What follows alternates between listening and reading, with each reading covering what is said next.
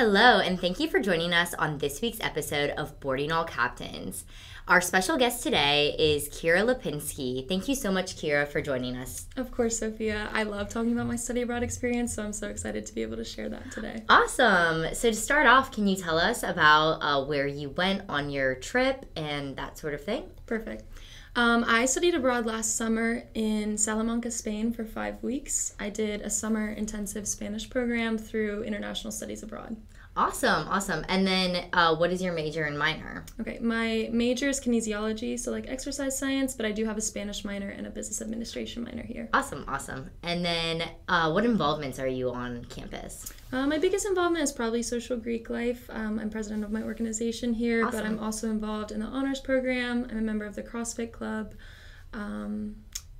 Cool. And then didn't you just start teaching classes? Yes, at I the also fitness teach center? fitness classes here on campus. Awesome. Tell me a little bit about your favorite excursion you got to go on in the country you studied abroad in. Okay. So ISA was an incredible program to travel abroad with. They had a lot of excursions planned for us right when we got there and on our weekends and everything. But my favorite excursion that we got to do, we took a weekend trip to Santander, which is in the north of Spain.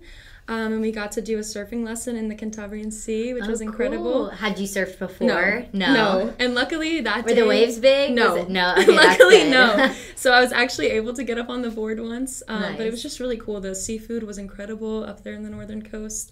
And it was really nice to be able to travel through the landscape. There's tons of mountains and everything in Spain. I think when people think of Spain, it's a lot of beaches and stuff, but there's actually a lot of different scenery in the country. So you got to experience both, a little of the mountains, a little of the ocean. Absolutely. With surfing and everything. Awesome. Yeah, and then on the way back from that excursion, we stopped at El Soplao, which is the largest cave in Spain.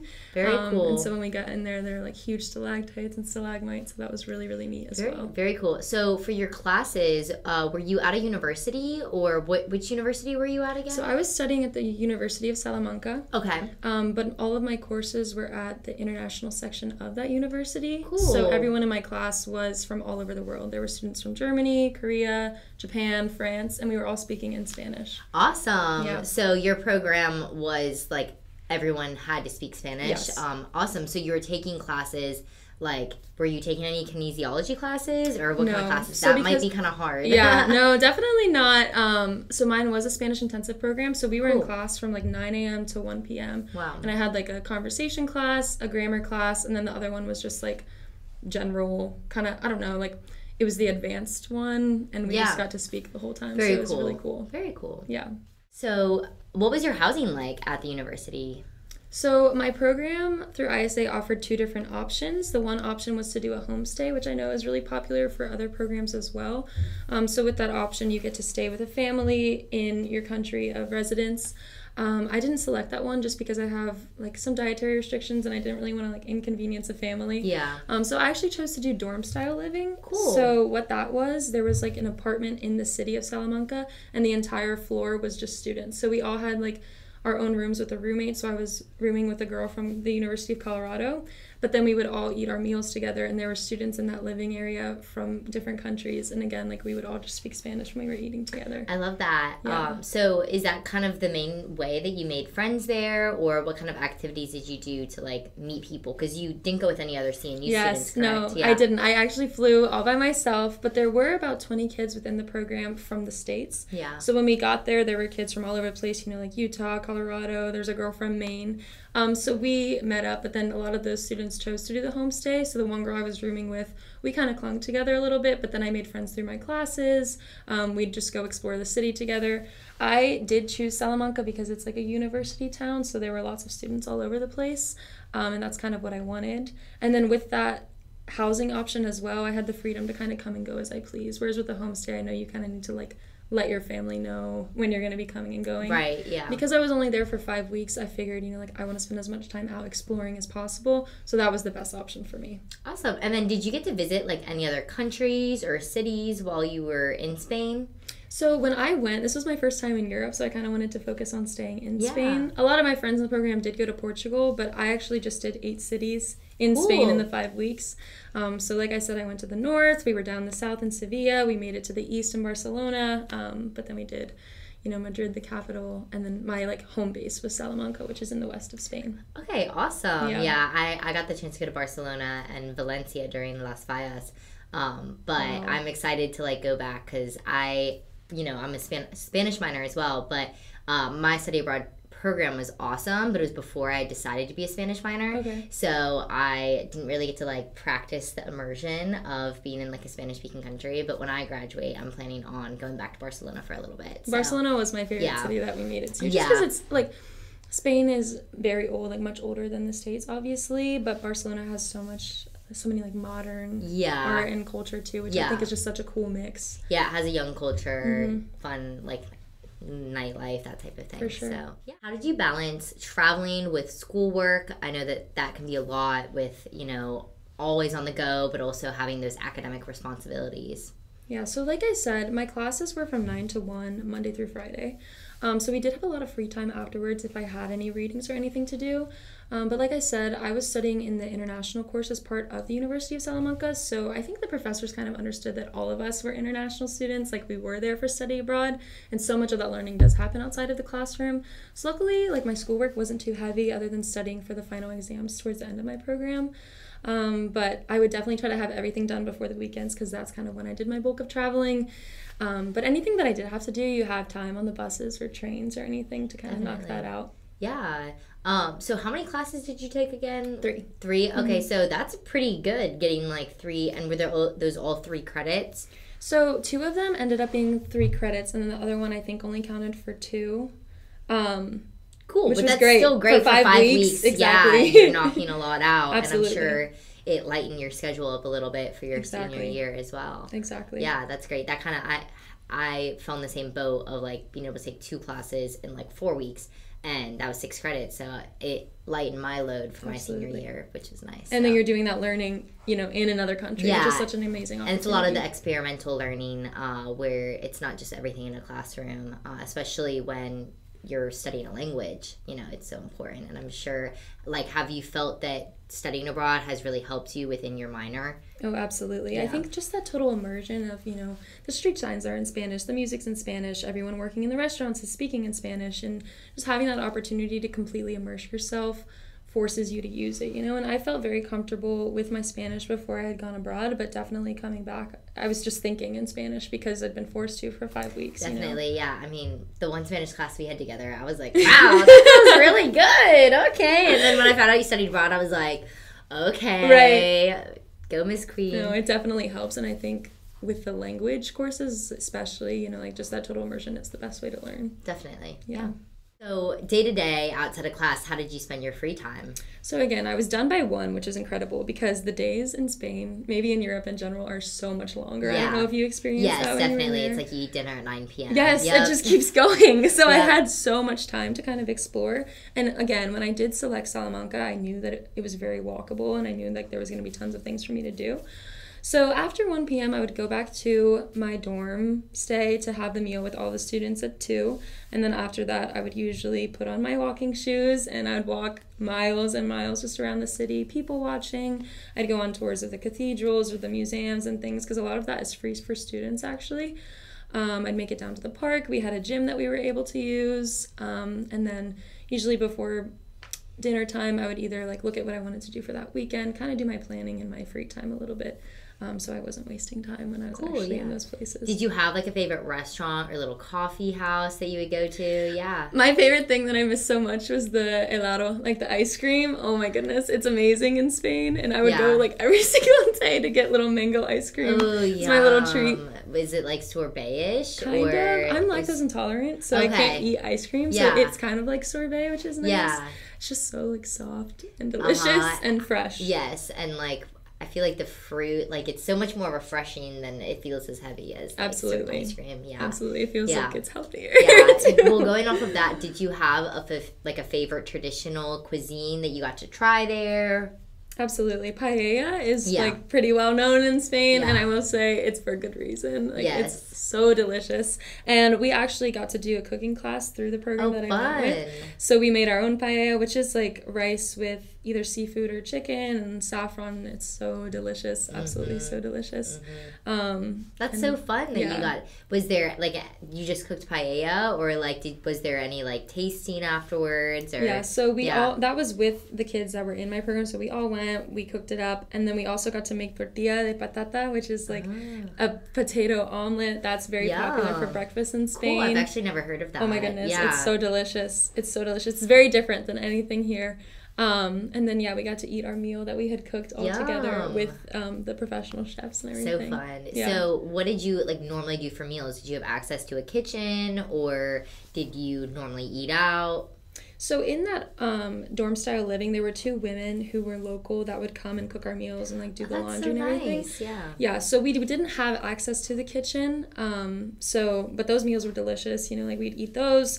And was that part of the program fee? Yes. Okay. Yeah. That's so that nice. was like with my room and board. Yeah, that's so nice. Yeah. Yeah. And I know like if you had chosen the homestay, they also prepared your meals for you. Yeah. So I would get like snacks and stuff if I got hungry in the middle of the day. But yeah, I mean, my idea was like, I'm going to Spain. I want to eat like the local food. So I wasn't very, stingy with like going out to eat or going to get tapas or like anything. Yeah, like that. You're there to enjoy and experience. Definitely. Yeah. For sure. Awesome. Was there anything while you were abroad that you like really felt you missed about the United States or anything like that? I will say the one thing I really missed was the air conditioning. Yes. There's no air conditioning in Spain, which I did not realize until I got there. And I was there from like June to mid-July. So it got pretty warm for sure. And it's a little humid for sure. But, you just kind of have to suffer. It's okay. Yeah, definitely. They leave the windows open a lot and everything, which is nice. Yeah, it's those old-timey buildings, and they just don't want to put little air conditioners in them. Yeah, that's how... I stayed in an apartment hotel in Brussels, but some of the places, like a lot of the places we went to, didn't have air conditioning. Yeah. It was so hot in like July. So yes, and also even like the restaurants and things, like there's no air conditioning, which is kind of nice because then the doors are open, so they keep that breeze coming in, but it can get a little stuffy. And then the one other thing that I just really wasn't expecting when I went abroad was that there's really no like free water anywhere. It's definitely like a lot less common than I think in the States, because usually, when we're walking around, you see girls and guys like with their water bottles, you can fill them up at water fountains anywhere. And so I just felt a little dehydrated, I think, when I was over there, especially because you're walking around so much and there is no air conditioning. So I think just being mindful that, you do need to like buy some water and just stay hydrated. Yeah, definitely. And like there's definitely not as many like public water fountains as well. Yeah. One thing that I found, very different country, but when I went to Rome, they actually like made a mission to like have more public water fountains. And I don't know if it was the Pope. I forget what the tour guide told me, but basically some of the water fountains had sparkling water. Oh, wow. And I was like, wow, y'all are bougie here. Fancy. Yeah, but very Not. different. Yeah, like most European countries I traveled to didn't have as many public water fountains, so I experienced that as well. But going off of that, what really motivated you to want to study abroad? When I got to college, studying abroad in Spain was like my goal. I just think like it's such an opportunity that you're not going to have after you graduate. Like when else would I have 5 weeks that I could just leave, and go do something like that? So when I got here, I was very motivated to look into that. And then in talking with the study abroad office here, I felt so supported. I didn't realize that there were so many options of external programs too that you could go on, because when I had looked... They're not promoted a lot, I didn't realize, like there wasn't a Spanish program through CNU, so I thought maybe that meant like, oh, I can't do it through here, but then they helped me to find other external programs that worked for me.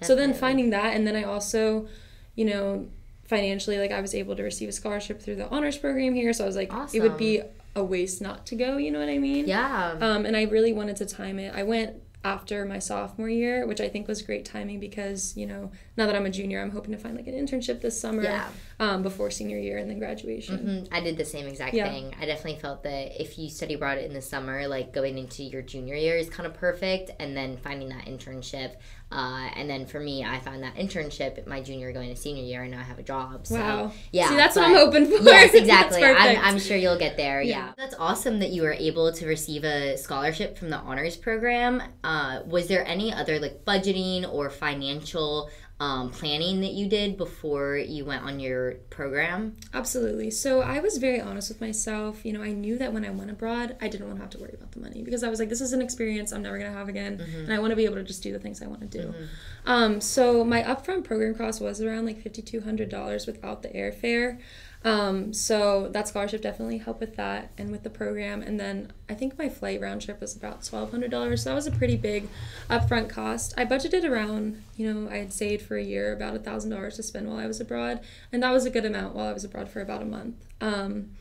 Because again, like when you're over there, you don't want to be contemplating whether or not you want to spend this money. But my big advice for that too would be like, if you're looking at spending some money on something, ask yourself like, is this something I could do in the States? Because if it is, maybe not, you know? And if it isn't, then go for it. And, you know, when I was abroad, I was very conscious about experiences over things. You know, I didn't bring home a ton of souvenirs because I felt like the stories that I was bringing home for the things I did invest in were much more valuable than, I love that.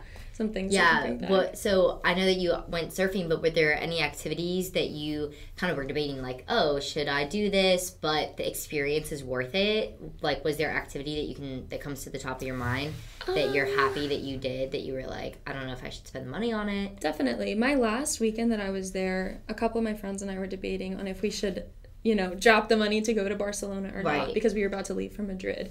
And, you know, like I said, that was my favorite city that we ended up going to. And it was, you know, that was towards the end of the trip. I'd been spending a lot of money. It was almost time to go home. But I was like, to have to come all the way back to do it again, it's going to be way more expensive than just going now. And again, like, it was so worth it. We spent 2 days in Barcelona. And again, because everything's so walkable, you can knock so much out in those 2 days. And it was so worth it for sure. Yeah, that's great that you were able to take that leap, because Barcelona was like, I studied abroad, but before I studied abroad, I went to Barcelona, and Barcelona still has been one of my favorite like cities I've went to. So I love that advice that you had. But going off of that, was there any other advice or tips for students looking to study abroad, specifically like through your program, or just hoping to like learn, kind of immerse themselves a little bit more in the language of Spanish? Yes, I would say my biggest advice is just to do some research. You know, everybody has different wants and needs from this experience, and there are so many programs out there. And honestly, like, don't be afraid to be specific. You know, like, I knew I wanted to study in a university town. I wanted to study in Spain. I wanted it to be 5 weeks. I wanted to do this amount of courses that would translate to my minor. And I was able to find all of that through the study abroad office, you know? And especially to CNU students, like, you have the resources to help you find those programs. So don't be afraid to come in and tell people exactly what you want. But also, if you don't know, don't be afraid to ask the questions, you know, like, oh, I'm thinking about studying abroad. I don't know if I can afford it. I don't know where I should go, because it's an experience that you should definitely take while you're in college. My advice for when you do select a program is to definitely, again, do some research before you go. What I did before I went to Spain is I kept a list, like a priority list of things that I absolutely wanted to do, and then things that were kind of like, okay, I would like to do this, but maybe not. Because when you get there, like, time is money. You don't want to be spending your time abroad trying to plan things. You know, you want to have a list of like, oh, these are things that I want to do. But make sure that you're honest with yourself, because it is exhausting to travel. It can be exhausting when you're over there. You don't want to overpack your schedule with a bunch of things and then not be able to enjoy them. Definitely. That was one thing that I had no idea about. Like, we took a train to Amsterdam, and it was just such a long train ride and so crowded. And by the time we got to Amsterdam, we didn't want to do anything. And, like, we basically wasted a night, where it would have been better to just take, like, one more day or something like that. There's a lot of exhaustion that comes with the actual physical traveling from one city or country to another that a lot of people don't realize before, like, a long, like, a broad trip. Like, if you think I have 3 days, you think you have, like, 3 full days, but you need to account for the fact that, like, you're going to be exhausted. Especially, like, I remember right when we got to Madrid, that was, like, the very first place we landed. I was so jet lagged, you know? Like, I thought I was going to be able to have 2 full days in Madrid, and then I ended up sleeping, like, half a day just because I was so jet lagged from the time difference and everything. Yeah, definitely. It's just about priorities and, you know, making sure you can get in what you want to get in, and like actually being cognizant of making that list to be like, this is like what I need to do and what I really want to do, but being honest like about how much time you actually have. So can you discuss a little bit more about the benefits of cultural immersion? And you kind of touched on it, but how do you feel that it really benefited you? Yes, I think when I came back, I really realized, you know, like when I was going, my advisors here through the study abroad office, my professors, and then also the advisors that I had through ISA were just very encouraging to have an open mind. You know, obviously, like there's going to be comparisons between your home country and wherever you end up going, but just to have an open mind about these different cultures. And, you know, like I noticed so many differences when I was in Spain that I could definitely appreciate. You know, like they really value family time, and work over there is not the center of everyone's life, you know, which was incredible to see. It's like 4 o'clock and these families are out having dinner together, you know, nobody's staying at work until 5, 6, 7 p.m., which was incredible. And just like coming back with that experience, you know, I feel like my priorities have shifted a little bit. And I think that's just an experience that comes with traveling, especially as a young person, and being able to take the experience from other places into your life as you grow, and especially entering like the workforce and as, you know, young people graduating from college. It's an experience that you can talk about in job interviews, you know, or as you apply for things. People love to see that you've taken this experience and learned from it. And also just like the connections that I now have with people that I would have never met before. You know, I've got friends now in Germany and Korea and in Spain that I can now go visit later in life, or, you know, like we can compare different situations that we're experiencing in our respective countries. Yeah, definitely. It is so interesting to identify a lot of those differences in just cultural norms, because like you said, the way that they approach work life is very different than like how the United States, but like, you know, everyone does it differently. But it's also interesting to then take that back and going into your future career, understanding like, oh, this is the type of lifestyle I would want, like especially after experiencing certain things. So you can take that and then apply that to your future career as well. And I love what you had to say about how it really does help you with like the job search and being able to speak on your study abroad experience in job interviews. For my job interview, like I was able to talk about the skills I gained, intercultural communication, independence, being able to navigate a city like all on my own. There's a lot of soft skills that you pick up like while you're abroad. So I love that. Great. Yeah, and also on the same leaf, like having the opportunity to share your experience abroad, you know, like as an American in these places where you're going, that's also like a different perspective that these people haven't experienced before either, maybe. Definitely, yeah. You already discussed a lot of the benefits that you felt like you gained from studying abroad, but how do you feel it's changed your life now that you're back in the United States? Do you feel you've changed at all, or just what are the other ways that it has benefited you? Definitely. I mean, you touched a little bit about that independence, you know, like flying across the world by myself. I gained a lot of confidence in coming back, you know. I was a little bit nervous going abroad, but then it was everything that I wanted it to be and more. And having that confidence coming back that I had this incredible experience and now I can share this with everyone else was just incredible, you know. And I think it also validated for me that, like, I do love to travel, and yes, it's expensive, but those experiences are just so worth it, you know. And so now I'm looking into, you know, other places that I want to go and what I can learn from those experiences, and just being able to advocate my study abroad experience to other students and other people just in general, because you don't necessarily have to be a student to be applying to these external programs. You know, there were grown women that were in Spain in my classes who just decided that they wanted to learn from others, you know. And I think learning sometimes can be looked at something that has to happen in the classroom, and I think study abroad really just shows that learning is a lifelong thing. Oh, I love that. Thank you so much for coming on Boarding All Captains. Of course, Sophia. Thank you. Yeah.